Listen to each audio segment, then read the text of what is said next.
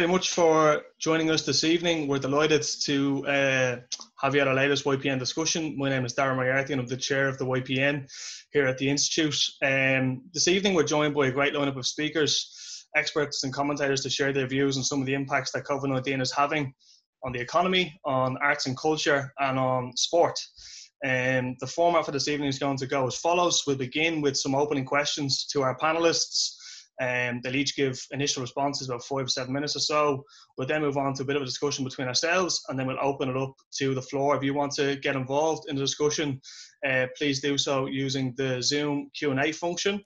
And also, if you want to get involved in the discussion on Twitter, you can do so using the handle at IIEA.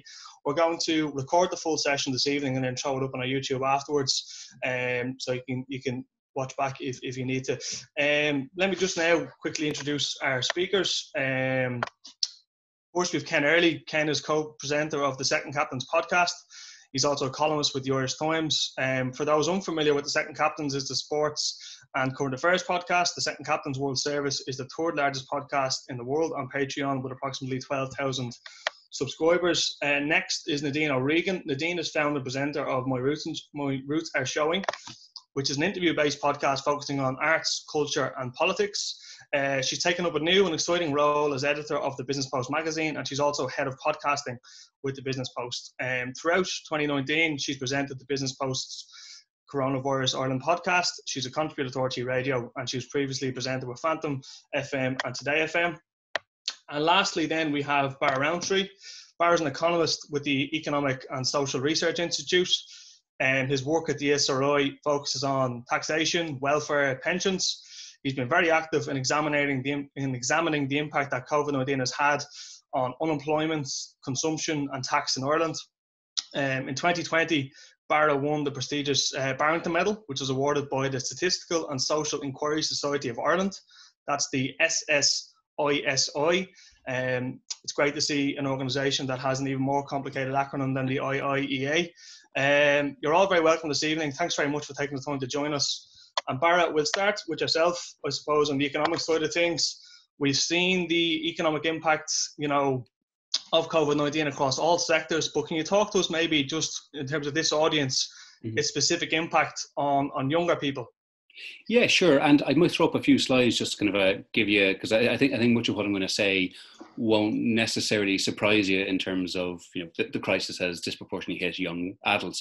But I think it's the extent to which that is true that is really important. And that's something which I certainly find difficult to express in words anyway, but it's easier to express in pictures. So just to show you a little bit about a little bit on this topic. So first up, what I want to start off by just kind of outlining is that the pandemic has really hit youngest workers hardest in terms of the job losses. So if we're to take those people who were in work back at the end of last year and we're to express the number of claims there's been for the pandemic unemployment payment, that's the new job seekers payment people have been able to claim if they lost work because of the pandemic, you can see that, that suggests that about 60% of, at the peak of the crisis in kind of the start of May, end of April, about 60% of 18, 19-year-olds had lost their job. Almost half of 20 to 24-year-olds, about 27% of 25 to 34-year-olds. And then for the older age groups, it's all about 22%, 21%. And, I think just it's really striking just how much the brunt of this crisis in terms of job losses has fallen on younger workers.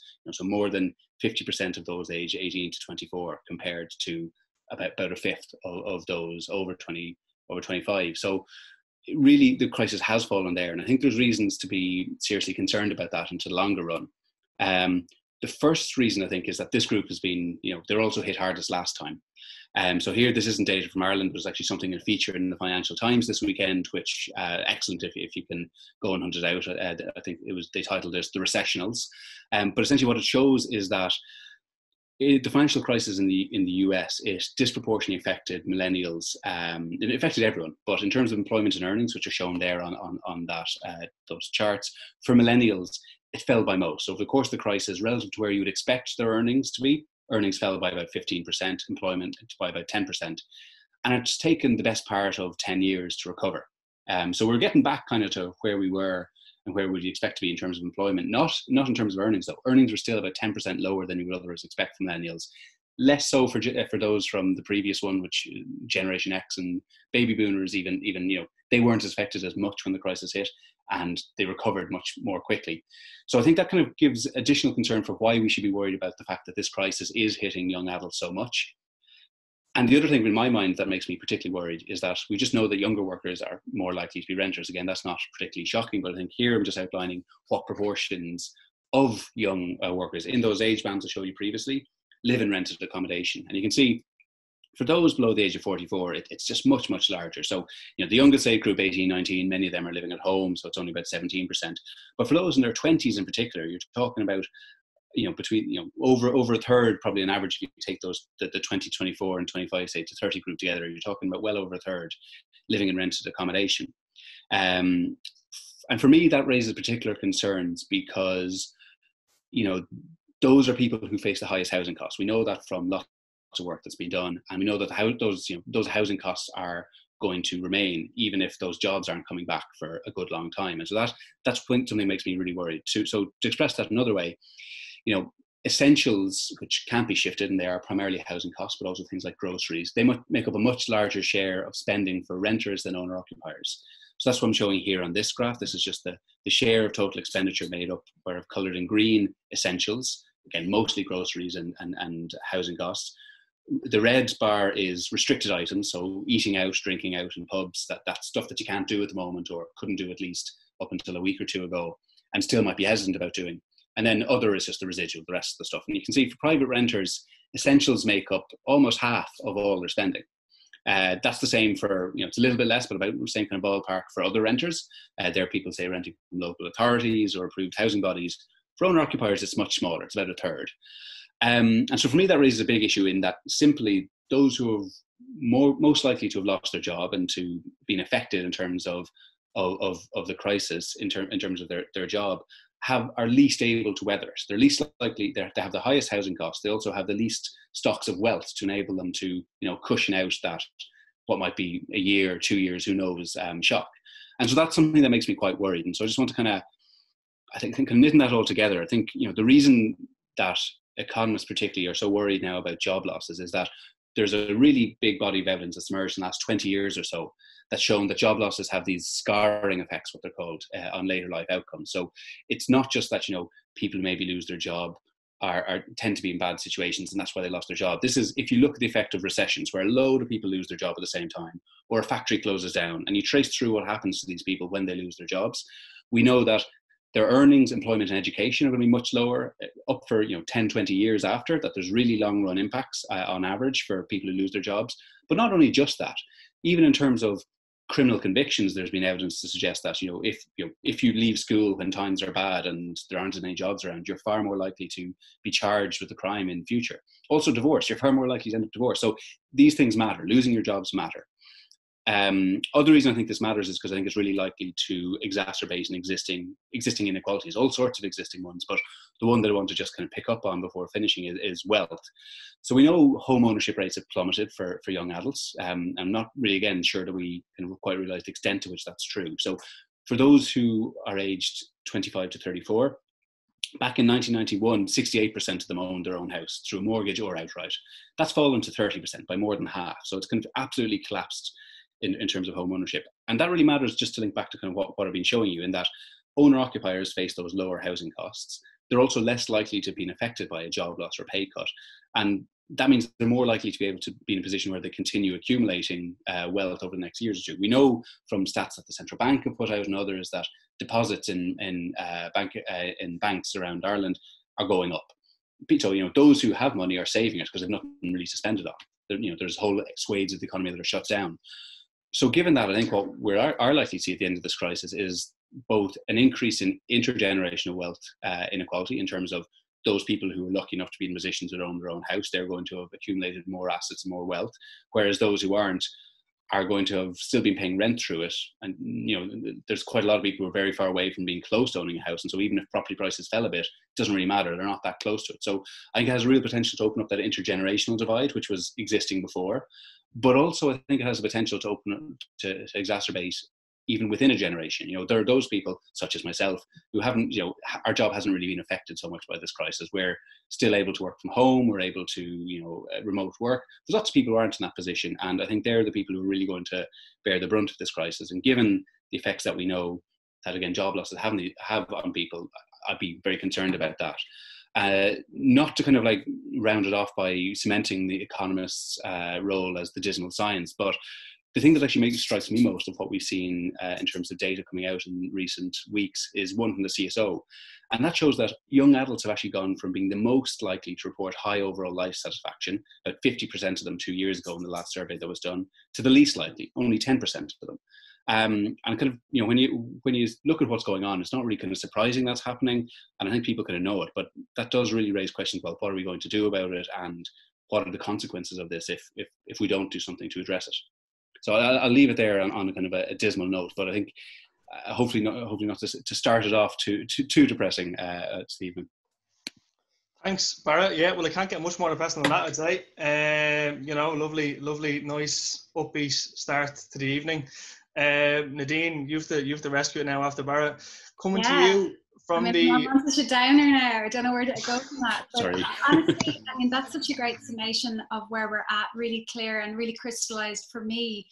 That central point, which is that the people that are already wealthy and that are already in a particular demographic will continue to be wealthy and continue to sort of get their way through this sort of COVID crisis era.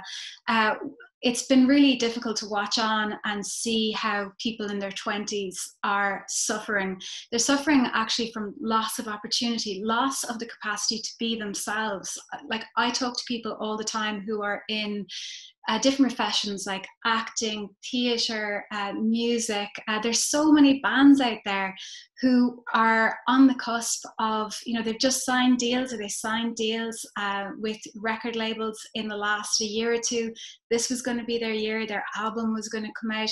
There are debut authors whose books either emerged in the middle of the pandemic and the bookshops were closed and nobody read their books, or their books have been delayed till 2021. I was talking to a books publicist today, and she said that autumn is going to be busier than ever for them because they have a glut of books now. And that may sound like a very positive situation. Oh, there's tons of books coming out in autumn and the bookshops will be open. But the reality is for people that those little authors who were going to try and make it in the sort of spring months, which is these are the months where debut authors, generally speaking, are given a bit of a chance, they're going to be squashed by the big autumn books, the Christmas bestsellers. So you won't hear about them particularly, because if you do go into a bookshop or you do order online, you'll buy that author who has that big book out in October, November that you want to buy for your dad for Christmas, or you want to buy it for yourself. Those are the kind of authors that will continue to do well. And of course, we're looking at a situation where theatres are closed and, well, trying to reopen. We're seeing a lot of obviously virtual theatre. And then there's productions. For example, I did an interview with Ed Guiney from Element, and Element are the production house who would have brought you like really big award-winning films like Room, for example, Emma Donoghue's Room, but also Normal People, which was such a huge hit on RTÉ. But one of the things that Ed said was that they finished the production of Normal People by the skin of their teeth, and they were supposed to be going into production for Conversations with Friends, which is Sally Rooney's other book, her first book. And if you think about it, so many of the scenes, like how would they manage with social distancing? How would they block the scenes? How would any of it be possible? So, there are an awful lot of productions that will be halted. And then there are books that are optioned that, at any one time, Element has about 30 books on its slate that may or may not go into production. And probably every year, maybe 2 or 3 of those books could go into production. And now there's this huge sort of cessation of activity is what we're seeing. And at the same time, we have a new government, we have a new minister handling a brief that is so long that I just keep wanting to call her the Minister for Fun, but Catherine Martin is obviously the Minister for Media, Tourism, Arts, Culture, Sport and the Gaeltacht. And you could add, I don't know, everything else besides. I mean, it's like she's doing everything. And for some people, particularly people who care about the arts, that's hard to hear, because of course we want to think that the person who's being put in charge at the moment of the arts would have a portfolio that was maybe a little bit more concentrated purely on the arts, as it's difficult, of course, for everyone who's also sandwiched in as part of that brief. But as we know, we've looked at the situation around, I suppose, loss of opportunity. But the fact is, Ireland pays great lip service to its artists. We regularly quote Yeats, we talk about Beckett, we love James Joyce. But when it comes down to it, how much money do we actually give artists? We don't actually give artists very much money. And then sometimes the kind of funding we do allocate to them, we sort of make them jump through strange hoops to get it. So it's been really interesting to note in the COVID era that there were other countries, for example, Germany or Scotland, who have simply allocated financial resources to their artists, and they've said to them, make art. But unfortunately, what happened in Ireland some months back was artists were told to apply for one-off amounts of funding totaling around 3,000, where they would create sort of almost like social media videos of what they do. So for example, a musician could do a performance on Facebook and he would get his $3,000. But what if you were a lighting designer? How can you be a lighting designer and have the theatre closed and not be able to do your work, but you can't kind of light stuff on Facebook for a video that people aren't going to pay, or they're not going to give you funding for that. So it felt like some people in the arts were able to apply for funding, but other people weren't able to apply for funding. So there's a lack of, I suppose, equal opportunity there for artists. So I think just for me, I'm really concerned. I understand that, of course, I mean, I present the Coronavirus Ireland podcast. I listen every day to stories of vaccines and genuine, serious issues that are affecting people in this country. But the one thing that I would say about the arts that we can't forget is that the arts nurtures us in terms of our mental health and well-being. And if we don't have things like opportunities to go to the theatre or to take in cinema, if we lose the opportunity to make art in the way that we should be able to do, then that will have a substantial effect on our mental health. That will create a situation where we're more likely to be depressed, we're more likely to struggle in our relationships, and everything plays into the same situation, which is a very glum reality, particularly for younger people coming up. And, you know, finally, I suppose just coming back to what Barra was saying, you know, I do feel like when I look around and I see who is suffering most in this particular COVID era, I think the over 70s and the under 30s are the two demographics that I really worry for, because the over 70s have huge health concerns every time they step outside the door. And the under 30s, they can't go in J1s, they can't travel to other countries to seek out professions, they can't enter into the kind of jobs that a lot of us would have been able to enter into early in our careers to get the experience to move on to better things. So I don't think it's an exaggeration to say that we really strongly need to look both at the arts and at particularly the under 30s, because you know, this is the beginning of what could be a really difficult time for people in terms of their mental health, and that may have very long lasting repercussions for them. So I would be very worried. It is bleak. It is bleak. It is bleak. Two first speakers painting a very bleak picture, Ken. If we move on, maybe just to a specific topic for you, maybe just focusing on football. You know, we saw lots of competing self-interests come into play when it came to the return of football, you know, television money, sporting integrity. What have you made of how it sort of returned to behind closed doors, and how do you think it's going to sort of pan out as in terms of squashing this season and then starting the next season? Well, the football across most of Europe is now sort of back up and running. Not as normal, obviously, because there's no fans at the games in almost all the leagues. Ireland hasn't restarted yet. July 31st, I think, is the start. I mean, what happened was Although in some countries, for instance, France and the Netherlands, it's been cancelled altogether until next season. They made that decision at the end of April, sort of at the peak of or just after maybe the peak of the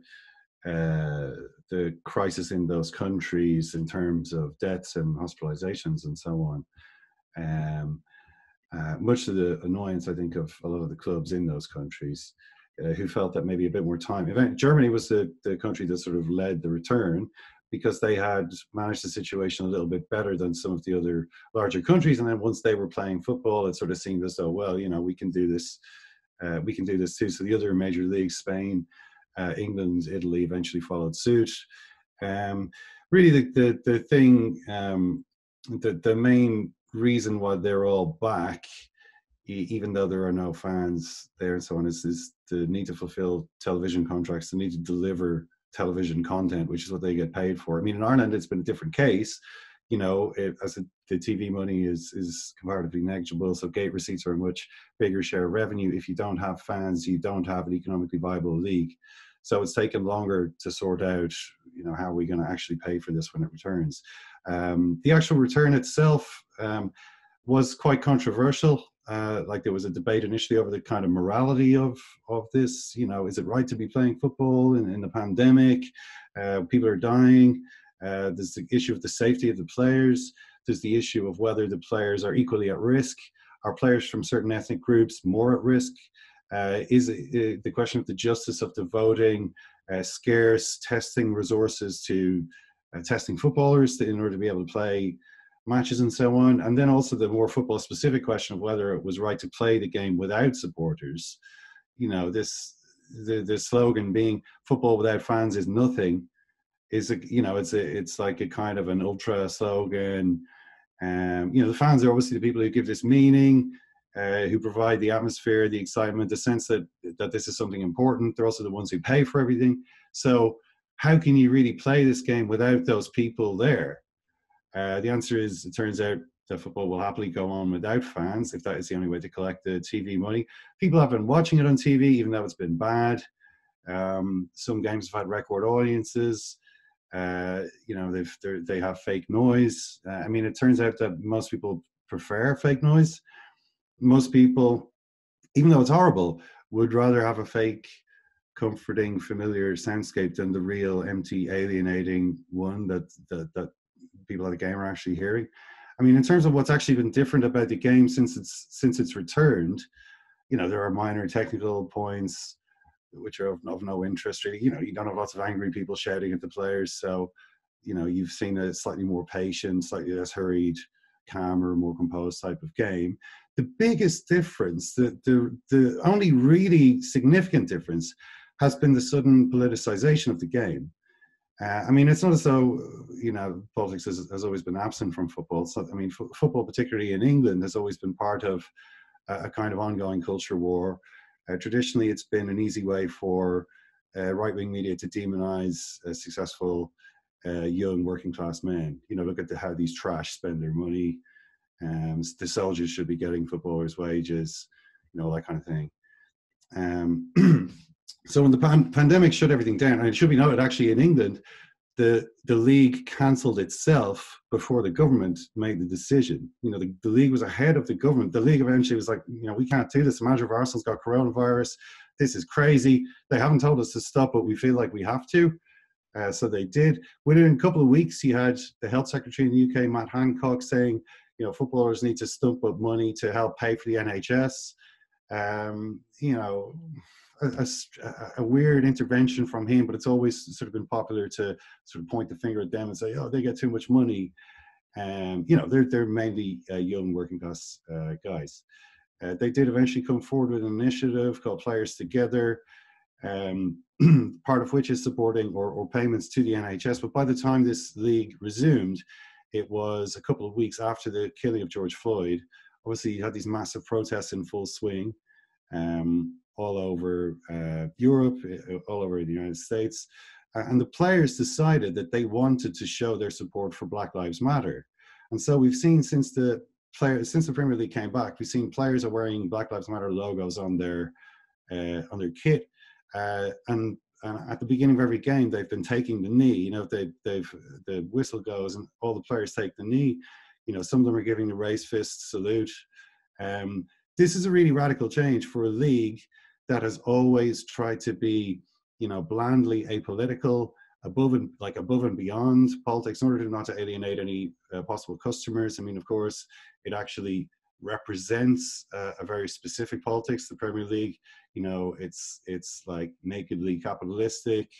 It's sort of globally oriented, generates huge wealth, which then gets divided in massively unequal ways, and does all this. It's sort of a model of this kind of thinking. It's like, well, of course, things are that way. I mean, how else should it be? Why should the lower club, you know, within the actual Premier League itself, there's a certain equality of distribution, because they do still recognize at some level that, like, the bottom teams have to have some money, or you're going to have a league which is of no interest to anyone to watch. But that's, you know, that's what the league kind of represents. The point is that they haven't allowed players previously to demonstrate, to express political views before.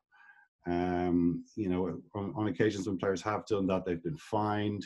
Now, obviously, since this has been happening on this mass scale at every game, this organized way, there has been a media backlash to this. You've got some of the media in the UK saying, you know, Black Lives Matter are Marxist revolutionaries, Black Lives Matter are anti-Semitic, and then more generally, you know, sports and politics shouldn't mix, echoing this similar kind of culture where you've had in the United States, you know, this sort of shut up and dribble, you know, saying, you know, when I turn on sport, I want to watch sport, I don't want to be lectured, but, you know, blah, blah, blah. You know, the issue actually came up in a parliamentary hearing where the chief executive of the Premier League was being questioned by these MPs, and he was getting kind of uncomfortable, and he was saying stuff like, look, you know, we're in favor of, like, the sentiment Black Lives Matter, you know, like, you know, obviously we're for that, you know, while trying to, it appears, sort of sidestep or back away from some of the more specific political aims, you know, like defund the police. We're not sure about, you know, no one's doing anything with the police, you know, this kind of stuff. So you can see the league already is thinking, you know, we feel like we're on thin ice here, but it's difficult for them, as far as I can see, to roll back from an initiative that has come from the players. You know, it's what we've seen, the lesson, I guess, is the players and many of the coaches are more progressive than the administrators and the media, I guess.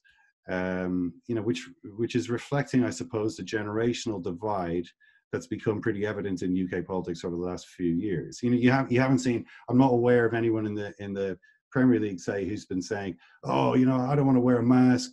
You know, masks are, you know, what's all this about masks?" You know, yeah, it hasn't happened. Like, they've just been saying, well, of course, you know, we'll reduce the chances of infection. I mean, not all of them. A lot of them wear the mask with the nose sticking out, but, you know, I haven't seen anyone make a point of saying, "Oh, this is ridiculous.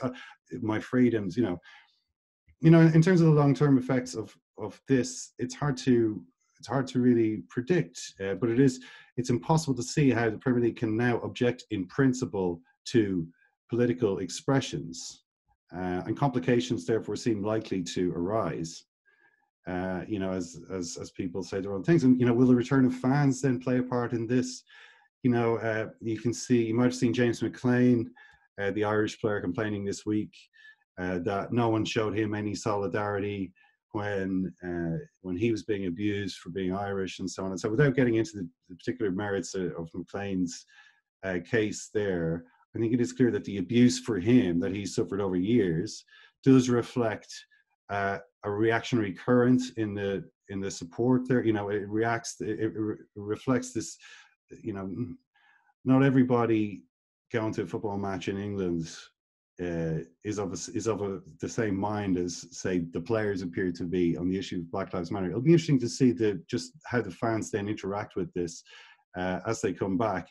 You know, longer term, just to wrap up, it's obviously hasn't been good for the sport. Nothing about this has been good. This long layoff, this sort of undignified rush back, the kind of, it's so blatantly being a money grabbing exercise. You know, the sort of the football without fans is nothing but, like, you know, actually we're still going to do it. fake crowd noise, the big empty stadiums, like the sense when you watch these games that you're wasting your life in a very real sense. It's like, why am I doing this? What's gone wrong in my life that has resulted in me watching this nonsense? Is there nothing better I could be doing? And I think lots of people are kind of being confronted with that decision and maybe thinking, well, there are other ways I can spend my weekend. The story of football, particularly the Premier League, over the last 30 years has been like uninterrupted success, growth, almost uninterrupted. There's been a couple of little speed bumps, but generally speaking, the direction of travel has been upwards and fast. But nothing grows like that forever, and you do wonder how if this period and some of the things that have happened are going to do some long-term damage. I don't necessarily mean I don't mean the political aspects. In the United States, for instance, you'll get lots of conservatives who will say, well, I don't watch it anymore because of politics. It's ruined everything. I don't agree with that. Actually, I find it makes it a lot more interesting. In fact, it makes it, if anything, more interesting as a spectacle. But in America, you've got the example of baseball, a sport that has declined, a sport that everybody used to play, that sort of forgot its audience a bit. The audience aged in the same way the audience of football has aged. And now it's a sport that's really only popular in retirement villages and nursing homes. That's what happens when you take your eye off the ball for a couple of years. Things move fast. So, I'm not saying the Premier League's at that point yet, but it has been a fairly traumatic few months. Brilliant, Ken. Thanks very much for that. There's a couple of questions coming in already. If you just want to keep submitting them through, we'll get to them. Just want to do a little bit of a chat now. I suppose, Ken, picking up on the sporting point that you were just touching upon it, the European Championships, the Euros final was supposed to be Sunday gone. It was going to be the first European Championships that happened all over Europe, rather than having a dedicated host country. I mean, of all the years for that to be the plan, that's still the plan as far as I understand it for next year. How do you see that going? Obviously, it's very hard to predict, but teams traveling all over Europe for an international tournament next summer. The plan has always been a really bad plan. I mean, the plan was never a plan. The only reason they had to go with this plan was that they couldn't get anybody to actually host this tournament. First of all, they've increased the size of the tournament to 24 teams from 16. 24 teams. It used to be 8 teams. So 8 was maybe too small. 16 was, it seemed like enough, but they've boosted to 24. Now you've got a tournament that's so big, who can afford to host it? Germany, France, that's it. You know what I mean? The Turkey was kind of looking, oh, well, are we interested in this? They were like, well, they ended up saying, well, why don't we just have it everywhere? We can fly around, there won't be any problem with that. We live, after all, in the age of air travel. We live in the age of cheap air travel, of planes just blasting around everywhere, leaving, vapor trails across the skies, crisscrossing the skies of Europe to go to football matches. Baku, why don't we have matches in Baku? Why don't we fly Wales supporters thousands of miles out to Baku to watch a European Championships match? This sounds, obviously it was a terrible idea, but this time last year, it looked like it was going to be a terrible idea just because it was so grotesque in terms of like people's sort of sense that maybe climate change is going to be a problem. For us, like maybe this is really insane what we're doing here. Maybe it's like how did we ever think this was a good idea? But in fact, it's a bad idea because, well, we all know why. So it got cancelled. It's supposed to happen next June, but who can, like, no one knows what's going to happen. They'll try and squeeze it in because there's a lot of money riding on it. They've sold the TV contracts the same way as the leagues have. It's the same problem. So they need to have the tournament, but whether they're going to be able to have it, nobody knows yet. And Barra, just on yourself, I mean, you obviously painted a bit of a bleak picture on the economic side of things. There's much talk. Yeah, not as bleak as Ken's, as it turned out, but yeah. No, Ken's a bit bleaker again. Got progressively bleaker as we went on. In terms of the July stimulus, what do you think of that? I mean, obviously the UK, we look across the water all the time and see what they're up to. They've done a big sort of stimulus package that's got the different sectors in Ireland talking. How do you expect the July stimulus to go, and what areas do you think need to be prioritized? So we probably look across the narrow water too often and not far enough to cross to the larger waters, either to our west or east enough. But it looks like there's going to be some announcements next week. Who knows how big they're going to be? There's a real issue of, should you be stimulating the economy at this point, or should you just be still trying to protect people's incomes? So it's not clear that it's necessarily the right time. They might call it a stimulus, but who knows if it is or isn't. But there's real uncertainty about that. Like, one of the things that's been talked about, one of the things that they did over in the UK was to give people, I think, 50% off 50% off eating out in restaurants. But I mean, that's kind of precisely exactly the type of thing that we're not really sure, is it all right yet?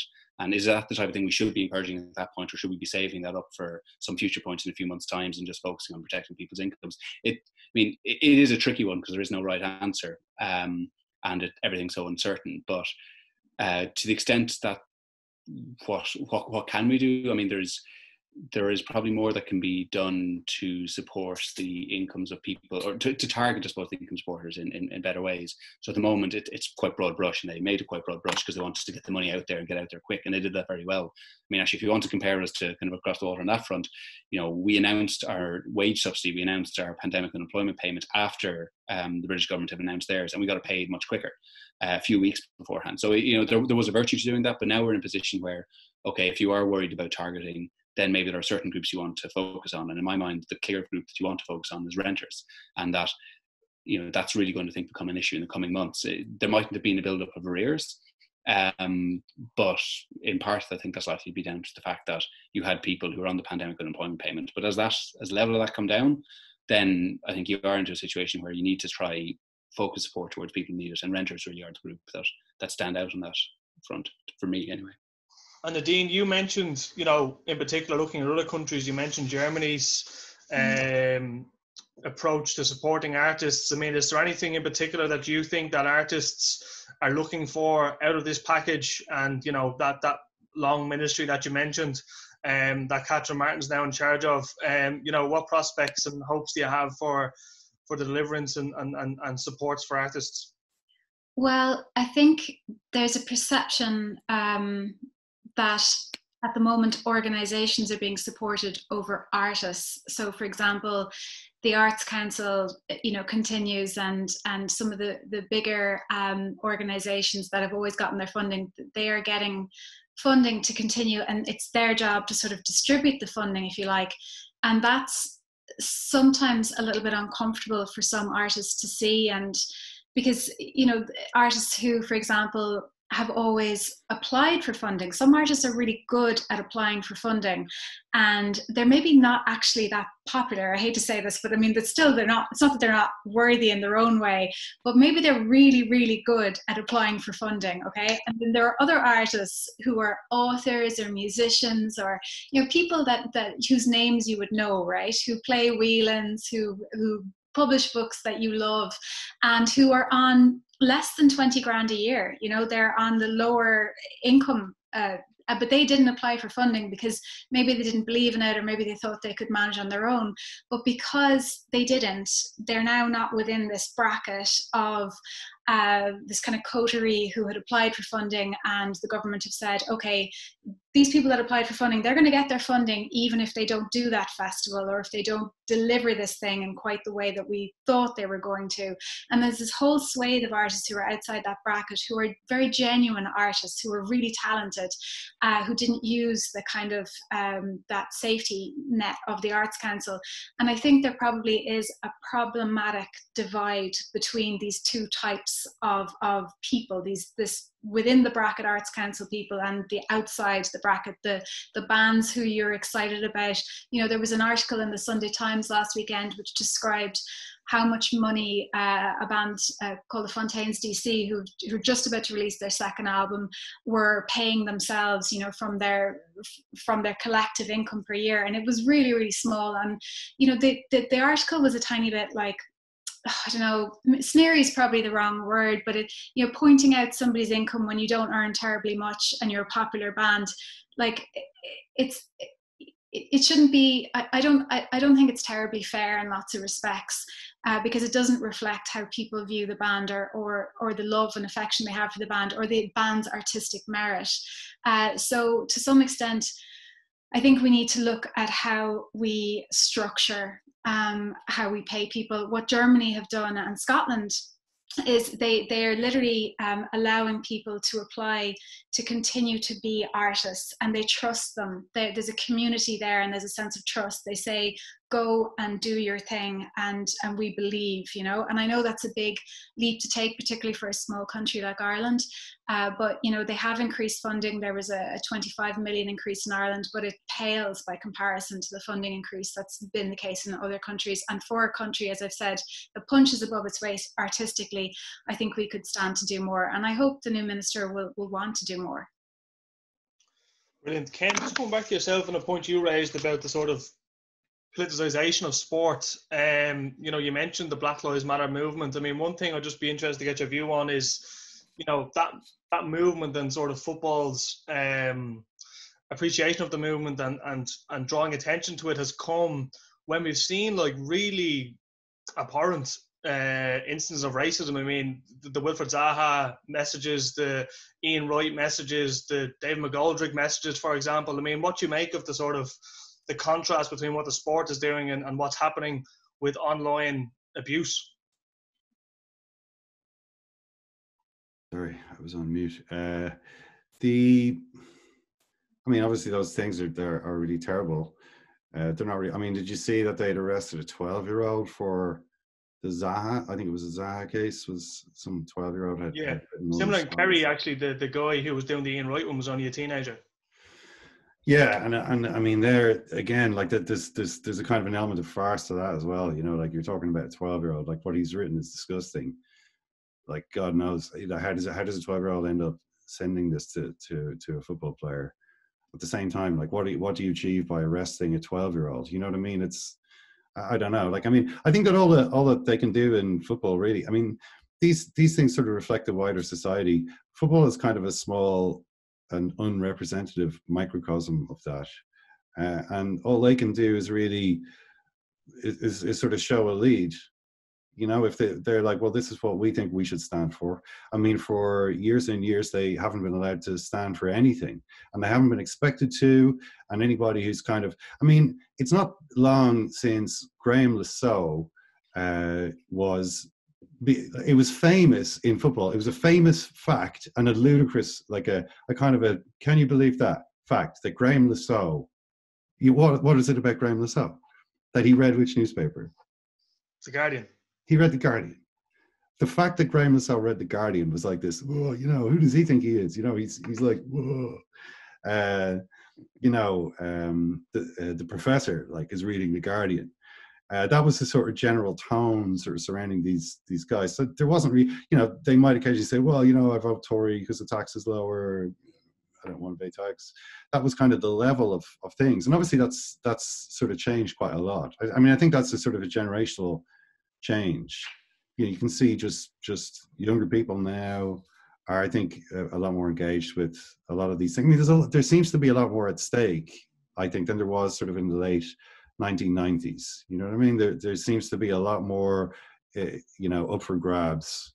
There's a real flux here, and also people have the means of expression, and also, I guess, the pressure to take a position on things. You know what I mean? Like, it's not just it's not simply that you can say things. It's like, well, if you're not saying it, why are you not? What do you think? What, you know, are you not going to use your platform for good? You know, this kind of thing. So it's not just these sort of 12-year-olds writing horrible racist messages. You have like a kind of a previously publishing or broadcasting power that previously only you had to speak to the media. The media had that power. They controlled access to that, and you know, they sort of mocked anyone who did something crazy, like read The Guardian. You know what I mean? Whereas now, like Raheem Sterling, as he did in December 2019, can directly attack the Daily Mail to an audience which is larger than the readership of the Daily Mail. And he can analyze their coverage of something that he's done compared to, or it wasn't him actually that he chose. He chose a black player and a white player in the Man City U teams. It was a similar story. I think they both bought a house or some kind of present for their family. Maybe it was they bought a house or something. And in one case, the white player was like, oh, you know, isn't this great? Like, what a great lad. And the other case was, oh, this is flash. Maybe it was a car or something. I can't remember exactly. And he was pointing this out. But the point is that he could do this to like millions and millions of followers on Instagram or whatever.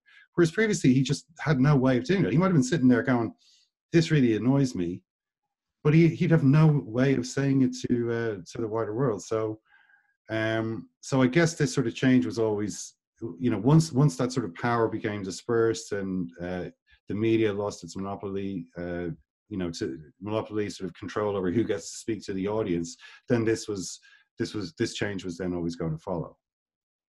Right, thanks for that. There's just a couple of questions coming in. I suppose one of the first questions that came in, Barrow, is directed to yourself.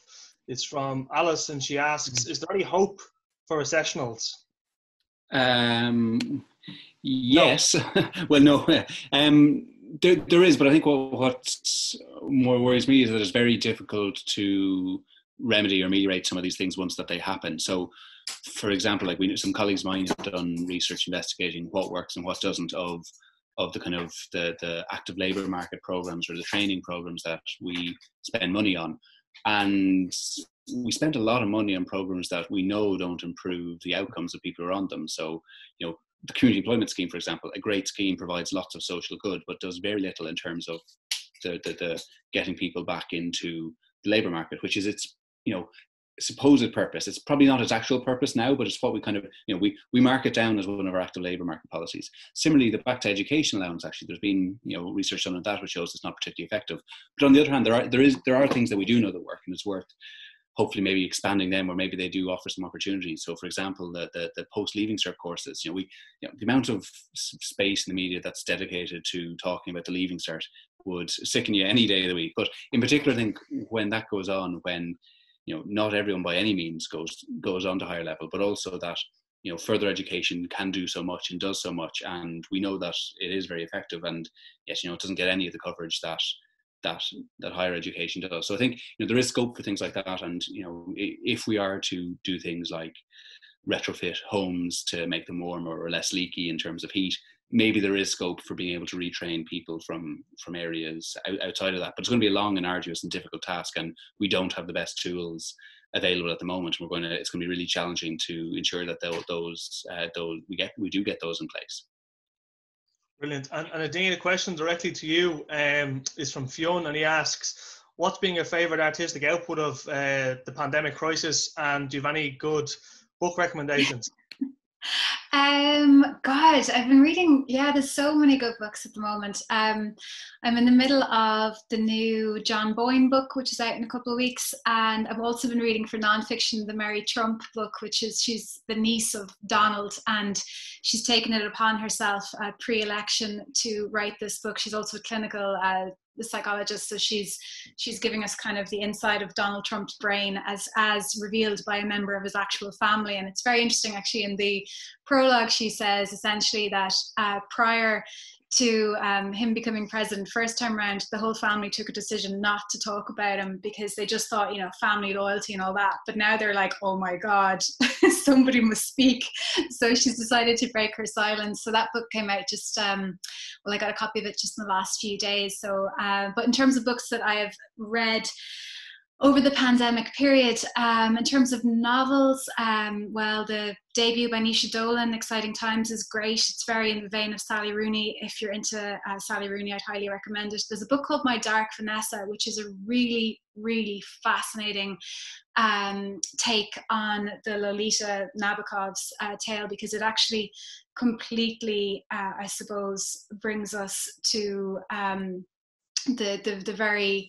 It sort of throws up what a problematic book that actually is, which of course is something that we've come to realize over years. But it takes the story of a young girl who was abused by her teacher at school, but didn't categorize it or see it as that, and is now an adult and is still struggling to deal with what happened to her as a younger person. And it is one of the best written books of the year. I started reading it and couldn't tear myself away from it. It's just a really, really absorbing, sometimes difficult, but ultimately absolutely mesmerizing novel. And then Caroline O'Donoghue, the Irish author, has a new book. It's out in ebook now, but it's coming out in August in paperback, and it's called Scenes of a Graphic Nature, and it's really good to study the friendship in Ireland.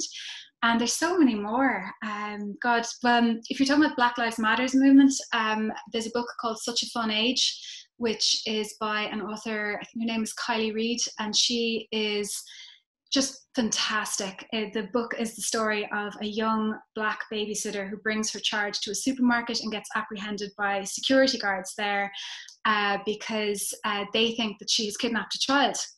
And she explains to them that this is in fact the child that she's babysitting, but they're having absolutely none of it. And the book kind of unspools from there. It's really brilliant. But yeah, just in terms of albums then, the new Fontaines DC album is brilliant. It's coming out at the end of the month. Also, what else? Moses Sumney, if you like kind of a soul, R&B, electronica, absolutely brilliant. There's a band whose name I always get wrong, and I'm going to give it a try. But I put the words in the wrong order. They're called Rolling Coastal Blackouts Fever, or else Rolling Blackouts Coastal Fever. Anyway, they're amazing. They sound like the Smiths, but for the modern day. Like, they're a Melbourne band, and they've just released their second album. I could go on. There's loads. Oh, but, there you go. Yeah. Hope you're writing a lot down. Loads of recommendations there. I'm really interested to hear to read that Trump book. I think it'll be really interesting. Yeah. Another question that's come in from Owen is just the thing about lockdown in general, that, you know, people have used the lockdown as a time for reflection, and they've come back with sort of new perspectives and approaches to their work. Just, this is a question across the board for everybody. We'll start with you, Ken. Is there anything that you've sort of picked up from the lockdown that would change your approach to how you do your work? You don't really need an office. I mean, it's handy to have one, but it's quite expensive to have one as well. So do you need one? So that's one thing. I mean, I don't know, like, it has been, I also feel like a bit sort of burned out at this point. Like, I kind of feel like, I don't know. I mean, the first month of it was just kind of very anxious time. Couldn't really sort of concentrate on much, or, you know, Nadine started like talking about all these books and stuff, and I found I just couldn't read anything apart from just like I couldn't read it start. Yeah, it's unbelievable. Okay, so that obviously changed, and now it's kind of just like settled into this boring routine. I mean, I complain about it being boring, like, which is, I speak from a position of privilege, that it isn't more worrying than it is, but it's you know, it's a bit of a grind. Like, it's kind of like, oh, what are we all doing here? This is like, I don't know. So this is not very helpful thoughts to anyone. I should have just stopped talking after the office point. The office, well, actually, just on the point of reflection or new ways of doing things, for me, when we all had to start working from home in March, I like to be busy, and I'm really interested in health. So I started a podcast, the Coronavirus Ireland podcast, and I have essentially kind of a studio set up at home anyway, because just from my background in radio and from podcasting generally. But I remember I rang our health editor, Susan Mitchell, and I was like, Susan, let's do like a daily podcast about health and just talk to people and get information out. And the funny thing was, it provided such a great structure, I think, for both of us, like starting our day to accumulate knowledge, to bring it to a public. Like, we've released 60 podcasts from March to now, you know, and at one point we were doing it daily, you know, every single day, 7 days of the week. And I honestly think that as much as anything else, for me, it was a way of putting my need to understand this era into a format that I love, which is audio and podcasting.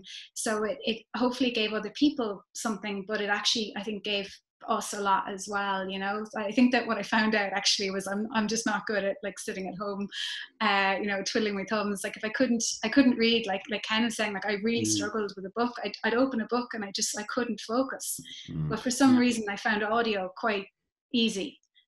So that was a relief. And I think actually, in terms of ways of doing things differently from now on, I've just realized as long as I've got some sort of focus, I don't need an office at all. I just need to be enthused and energized for what I'm doing. And once I've got that, and once I've give myself the ability to have the equipment to create something, then I'm happy, you know. But I think it's about finding that. And I think for people who have that barrier, you know, like I was just lucky that I had bought the equipment, but for a lot of people are now separated from their equipment. You know, they can't do the thing they love because they can't get into a studio, or they can't get onto a stage. Or if they're an athlete, they can't go and do some of the stuff that they were doing in terms of training. So it's just really hard. Yeah, no, she's great to hear that both Nadine and Ken had the same thing of not being able to read. I think the first book I got around to actually being able to read was one on the Spanish flu in 1918. So that was the first one that I actually managed, and that took me about 2 months to get onto.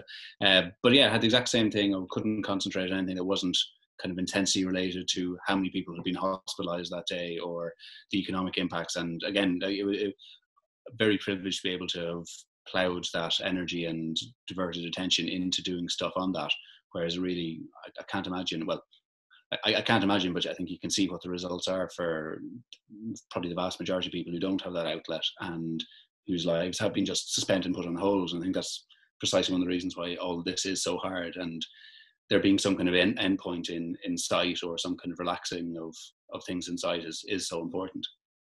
Yeah.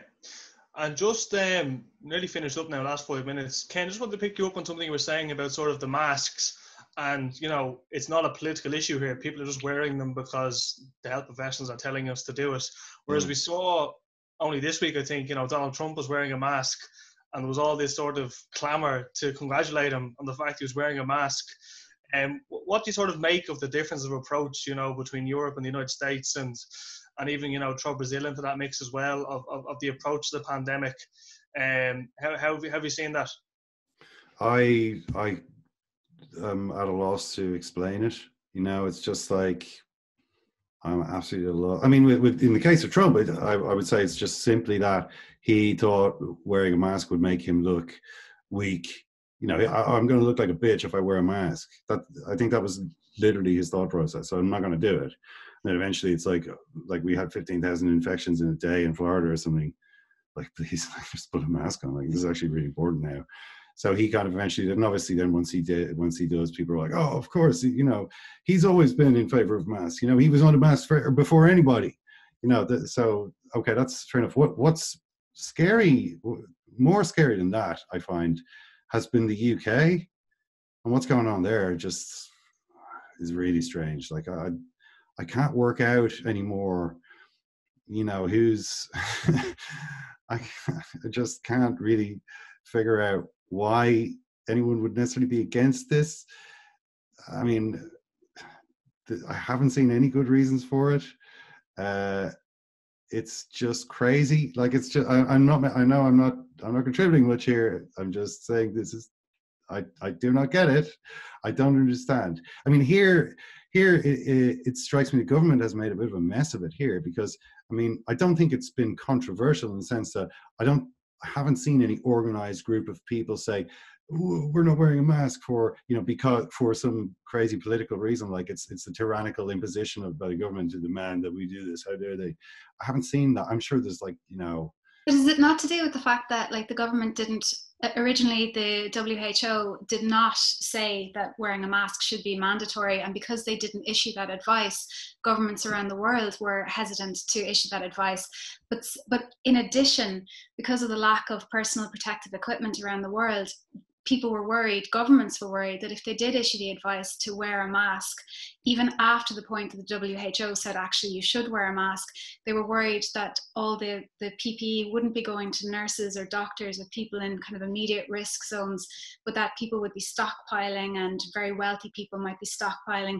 So there's been this kind of flip-flopping on the issue, which is partly, to be fair to the government, to do with, first off, the WHO, but then also this more, I guess, subtle concern, if you like, that if they had pushed this directive out really early on in proceedings, what would have happened to the nurses and the doctors? You know, I was amazed. I don't know, did you see that thing where Holby City donated a ventilator? And I was like, what Oh, geez, yeah. You know, this is like a TV soap, has a working kind of equipment, and they didn't do it earlier, and what?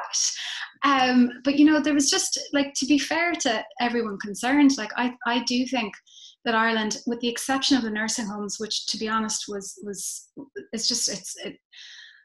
it's been really hard to square. If you take away our statistics, our general statistics are one thing, but then if you just look at the nursing homes on their own, we really let ourselves and the country down in that respect, I believe.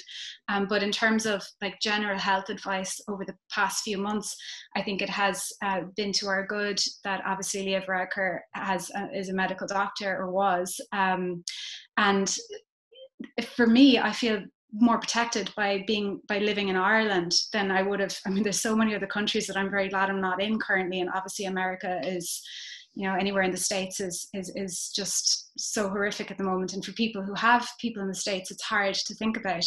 But yeah, I mean, I'm not going to say that, like, we're perfect, that we have done exceptionally well, but I do feel quite protected. And I think the mask issue is a fraught one for reasons that go beyond the obvious in relation to the government. So just on that, I suppose, as someone who lived in the UK for 6 years and managed to start planning and plotting the exit once Brexit kind of revealed the true madness that was kind of going on there, very much on board with the great to be in Ireland for this whole thing. But I think in a way, like, the real difficult decisions are to come.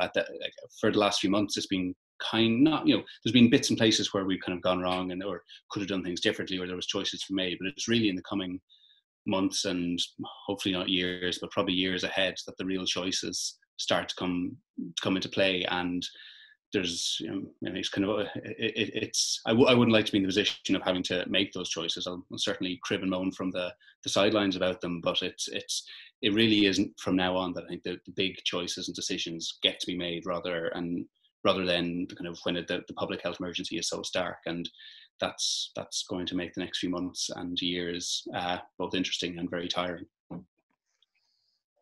Brilliant. Okay, look, we'll finish up there. Just 8 o'clock now. Just like to thank all of you for joining us. It was a really great discussion. It was good questions that came in, so thanks again. And just to say, we'll finish up now for the month of August with our YPN, and we'll be back in September with more events. So just keep an eye on your emails for that. Thanks everyone again, and take care, everybody.